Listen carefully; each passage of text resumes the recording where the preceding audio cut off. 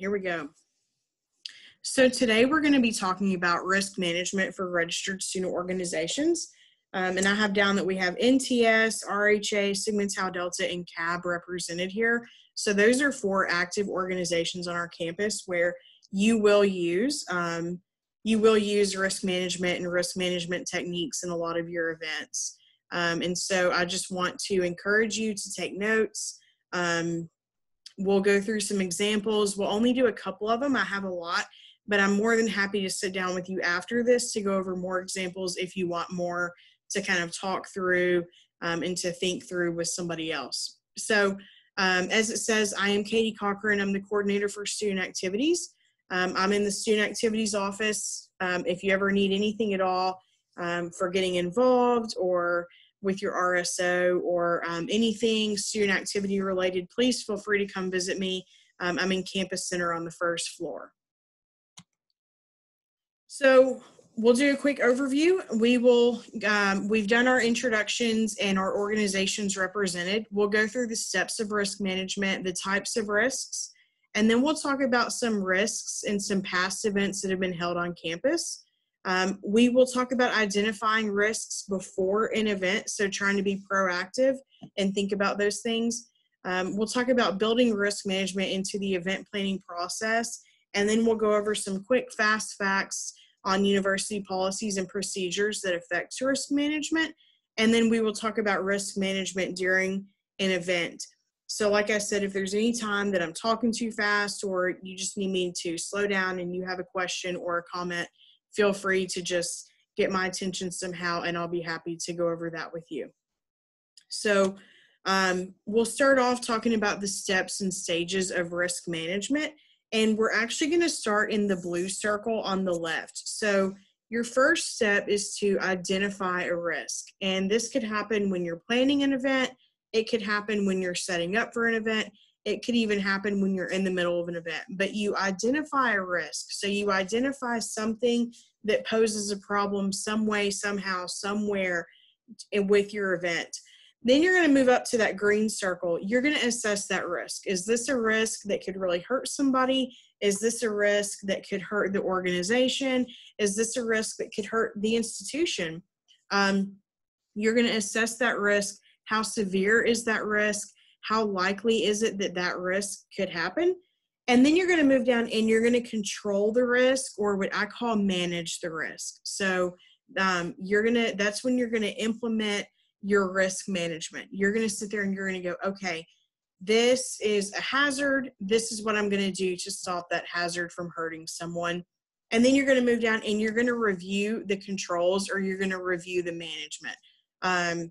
This has control, whereas we use the word management a lot, or we just, we'll just say management. So we have, then you're going to review your risk management and make sure that what you've put into place is what is working and that it's effective to mitigate that risk that you identified, assessed, managed, and now you're reviewing. So that's just kind of a good way to remember all of the steps of risk management.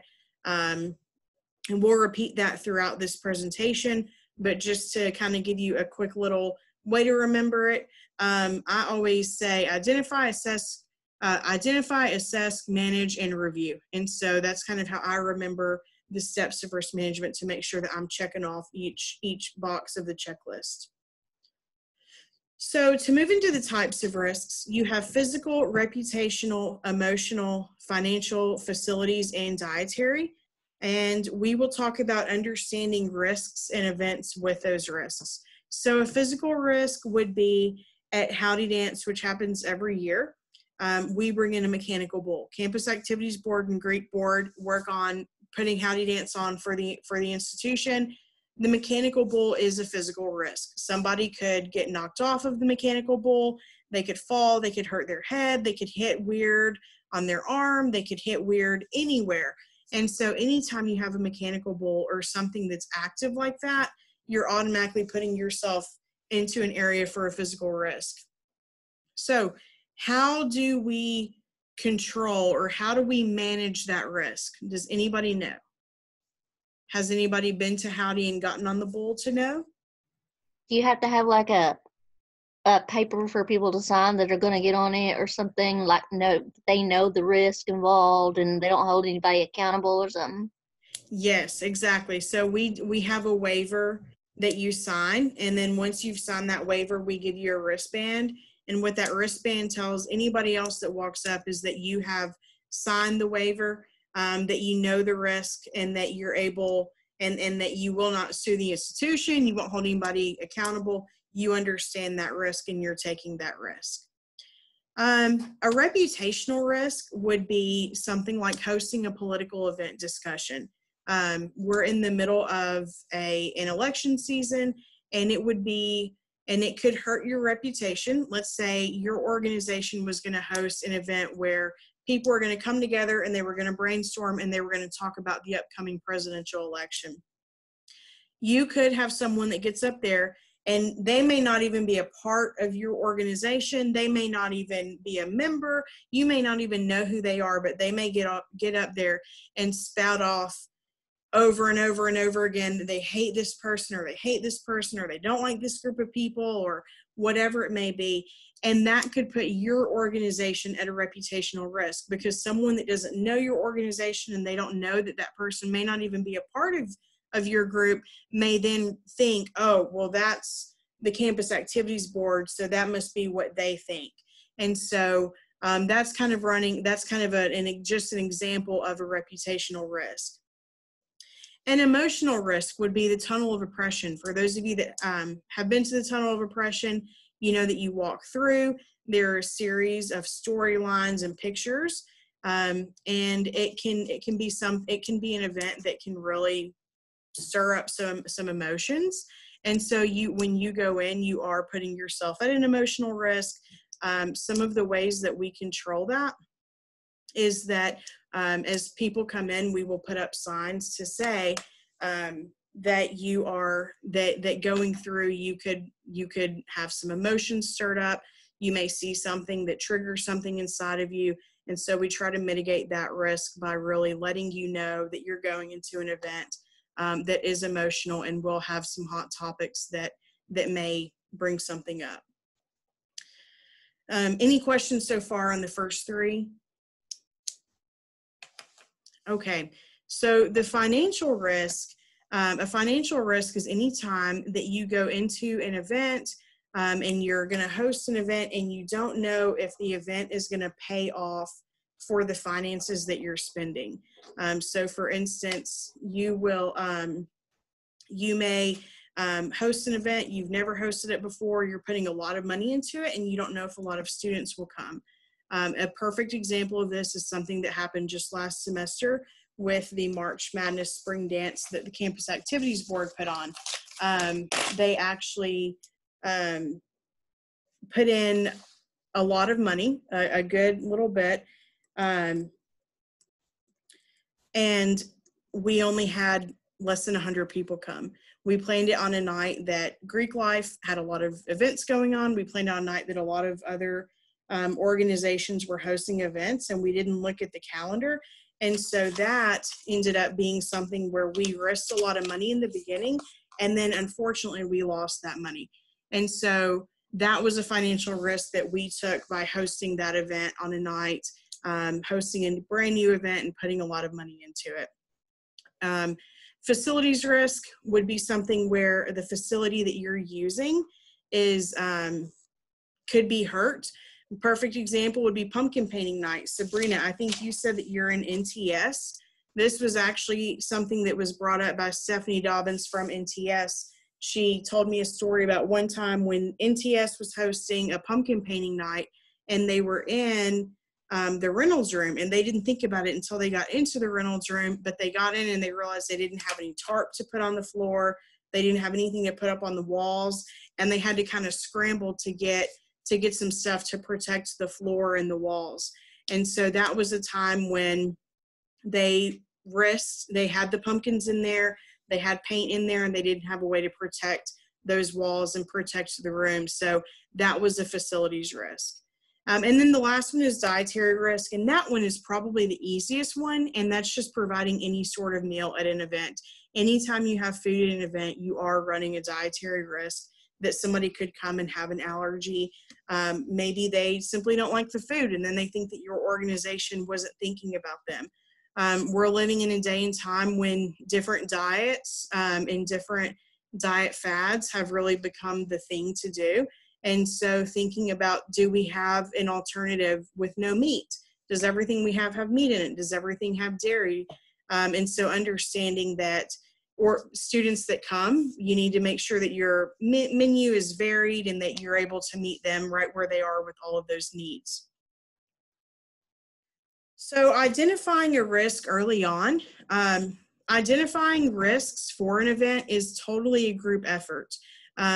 What you want to do is you want to consider all of the possible risks that could happen, no matter how big or how small those risks may seem. And then you want to discuss the management of the risks that are brought forward. So you want to sit down, have a conversation with the other people planning this event, and you want to be able to say, okay, what could go wrong? And I know that that's a way that a lot of us don't want to think, but you have to go, okay, what could go wrong? What might get messed up here? Okay, then how do we want to manage that? A good tip that I give my students is to always look at the event space prior to decorating the event so that they understand the natural layout of the room and any natural risks that there are before decorating. A perfect example of this is the Reynolds Room here on campus. In the Reynolds Room, we've got the beautiful glass mirrors that a lot of people think are mirrors. Those are actually like $1 million pieces of art, and nobody knows that until you hear that from somebody. And so understanding when you go in there that you might not want to have an event that causes people to bump into the wall or causes people to do anything up against the wall once you know, oh my gosh, these are really nice paintings. And so understanding that that's a natural risk that's in there, so you want to kind of manage your decorating around that. Then you want to plan the event with the risks in mind. And then once you've planned the event with those risks in mind, you want to figure out your course of action for those risks. So we are going to just talk through a quick brainstorm. I'm just going to pick two of these topics out, two of these risk sections out. And then I would love if you guys would just share a quick story or maybe just give a little 30-second scenario of an event that you've hosted or event that you've been at, or maybe it's an event that you want to host, and how you think that your event could have a risk that falls into any of these. So we will start with, we'll go with the physical risks. Does anyone kind of have a story, a scenario, an event, maybe one you've hosted, maybe one you want to host that had a physical risk involved? For Howdy Dance this year, we did it outside, and we kind of it was like in front of the bell tower, and we made like the dance area, like one of the grass areas that was in front of the bell tower. And we didn't realize that the grass there was kind of squishy and wet and a little slippery. So we had to kind of figure out a way, and there were like holes in the ground. So we had to figure out like a way to block those holes and to prevent people from getting injured while they were dancing. So we kind of put like hay bales in the holes, and then we moved up our fencing on the dance area a little bit to block them from stepping in those areas.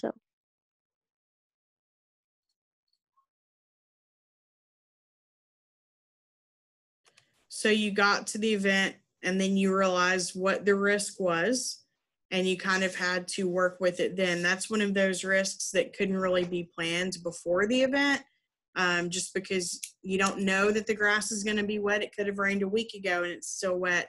Unless it rains 10 minutes before your event, sometimes you just assume it's dry. And so, yeah, that's a perfect example of a time that an organization got out there to host an event, and then they realized that there was this issue and they were going to have to manage it right then just to keep others safe. Thank you, Hannah. We'll do one more. Why don't we do a financial risk? Because I think that's one of the tougher ones to sometimes wrap your head around. Does anybody have an example for a financial risk?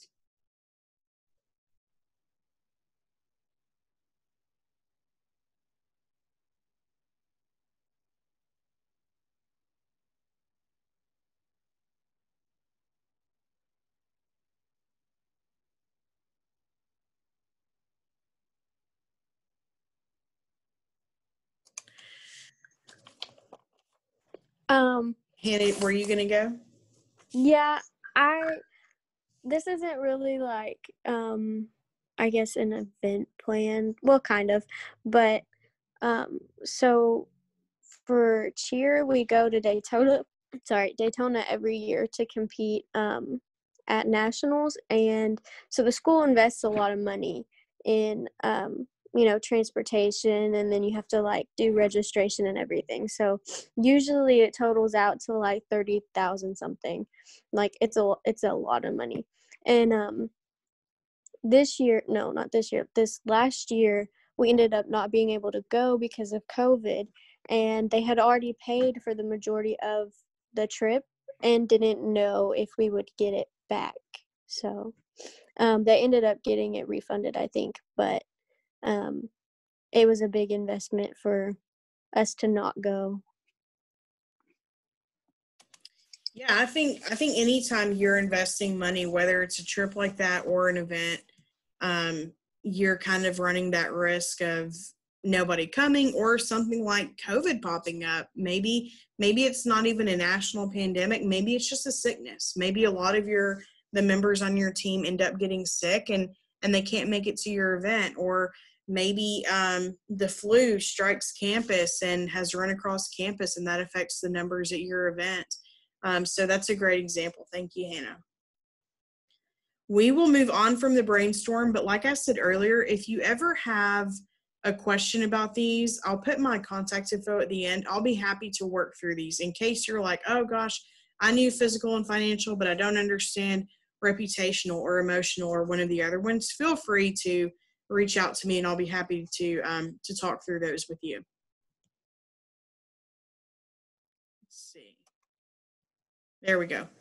So we will do just one scenario, and then we will move on from that. But I did want to just talk through one scenario, and I've got a full slide of them. So 1, 2, 3, 4, 5. Somebody just say a number between 1 and 5, and that's the one that we'll do. And we'll just talk through that one. 4. 4, okay. So your organization is hosting an event open to the community discussing the upcoming national election. What is the risk for that, and how can you help prepare for and manage that risk? So, was it political or reputational risk? Yes, that would be reputational. Yep. How could we? I don't know.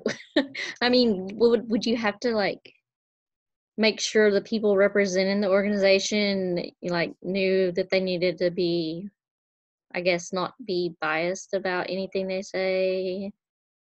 Yeah, I think that's the most important part would be to get, if you're going to have speakers, maybe to give those speakers some sort of talk, or even let them go through a workshop of how to not be biased, how to kind of keep their personal opinions to the back, unless, I mean, if it's a time where your personal opinions are asked for, but maybe to talk about how can we as an organization be unbiased here? How can we bring the community together to talk about the upcoming election without telling them who we think they should vote for, or what issues we think they should or shouldn't stand for?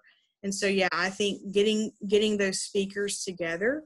I think another one would be to have a talk with the audience beforehand and let them know, someone may say something that you don't agree with. We ask that you act like an adult about this, right? That you don't lash out if there's something said that you don't agree with, because that's another risk that you could run into, is that somebody gets upset and they want to automatically voice that opinion about why they're mad or why they don't agree, and maybe having a discussion about, this is a discussion. We're just talking about our options here.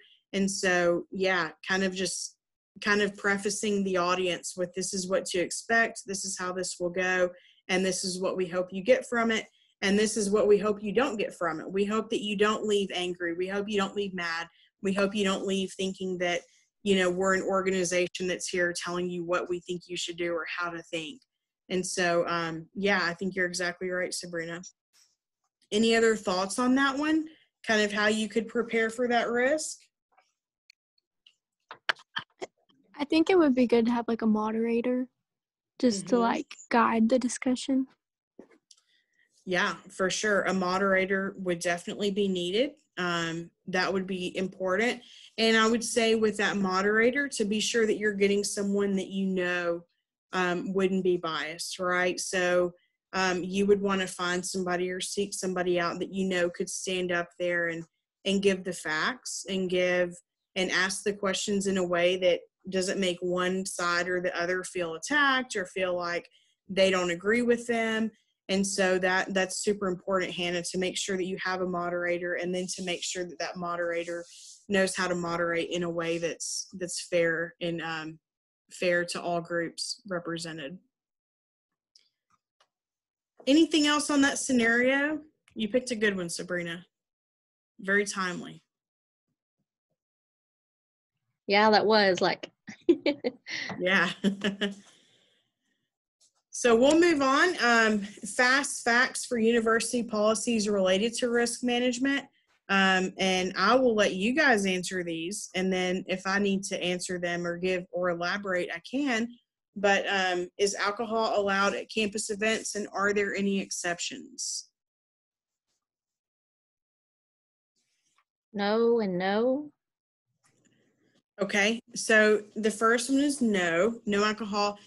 The second one is actually a yes, but it typically would never relate to RSOs. So alcohol is not allowed at campus events. The only exception is if it's an event that's approved by the chancellor to have alcohol there, and more than likely, a registered student organization is not going to be the group that gets approved for that. So I would say for the case of RSOs, that would be a no and a no. Are recreational drugs allowed at campus events? No. Correct. It is no.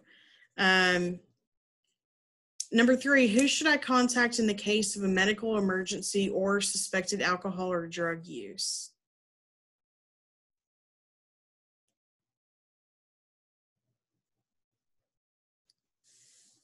So for that one, you would want to contact, you'd want to contact 911, obviously, if it's a medical emergency. For suspected alcohol or drug use, you would want to contact our university police, so UPD, and they would be able to handle that. You would not have to handle it, but that's who you would contact. For the medical emergency, you would want to contact 911 first, and then you would want to just let UPD know what's going on. Number 4, who should I contact for structural damage to a facility on campus that my organization was utilizing? Does anybody know the person?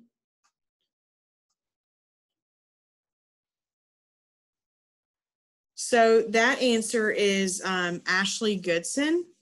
She works in the box office, and she's actually the person that handles all room reservations and making sure that if you need something, that she can get it to you. So her name is Ashley Goodson. Once again, if you need her email, feel free to email me after this, or you can stay on the chat and I'll be happy to give it to you in case you ever need that.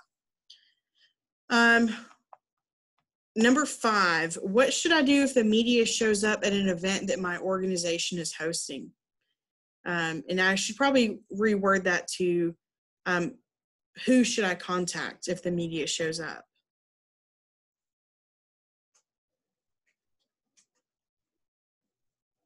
So that answer is going to be to let your advisor know. I would say if your advisor's at the event, to let them know as the staff member in charge of that event or assisting with that event. And then your advisor would be able to send it up to our public relations person for the university. They would always want to know if the media was there for whatever reason. And so your advisor would be able to direct you or direct them to that person to make sure that they're approved to be on campus, they can come to campus, and that you're okay to answer their questions. Last question, should I consider risk management when planning events that will be held off campus? Yes. Yes, you definitely should. So obviously we're in the world of virtual events currently. So not so much when it's virtual. Now you do have some risks as far as like, what if my internet goes out, or what if something happens and I can't connect to this Zoom call for this event? But let's say you're going to have an event off campus and it's an in-person event, then you definitely still want to consider risk management, and you want to make sure that you're walking through the facility, that you're working with the catering people to make sure that everything that you're giving is okay, that there's a dietary substitute for students that come that maybe don't eat certain things or need certain dietary things in their meals. So you definitely want to still consider risk management even when planning events for off campus. That's very important. So I couldn't get through this without talking about COVID-19. For COVID-19 risk management, you want to always refer to the state and university guidelines to ensure that you're in compliance with COVID-19 management policies. And then I just put at the bottom where you can find those. So I can also drop that link into the chat, and then you can save that. And that's a website that gets updated every week. And it's specific to UAFS, and it will allow you to make sure that you know that you're doing the right thing, you're handling things well, and that you're within the management of COVID-19 risks that we automatically are living in right now. So that's the end. Right there you have my email, you have my office number. Like I said, we would go over the graph one more time. So like I said earlier, you want to identify your risk, you want to assess your risk, you want to manage or control your risk, and then you want to review that management. So just remember, identify, assess, control, and review. So with all that said, any questions? No, that was pretty interesting, though. I liked that. Awesome. Well, thank you. I'm going to stop recording now. Thank you. And Sabrina, thank you for